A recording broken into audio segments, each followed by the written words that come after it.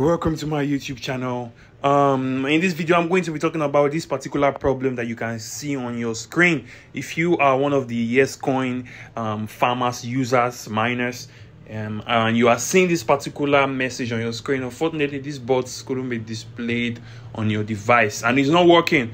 I know you might be panicking, but there is absolutely no need to panic, as this issue, yescoin is very much aware of this issue.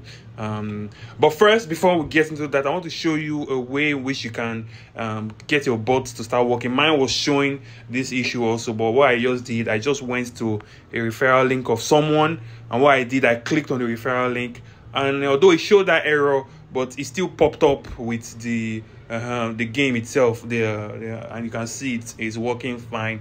And I went ahead and continued whatever it is I was doing. So basically you have to click on the referral link of someone else and it will pop up. But also, if it doesn't work for you, you should know that this issue, yescoin is very much aware of it, and this is what they posted on their Twitter page after someone notified them of the error. Say, due to recent updates in Apple's guidelines, some iOS users cannot access our yescoin bot now. Our team are working diligently to resolve this issue.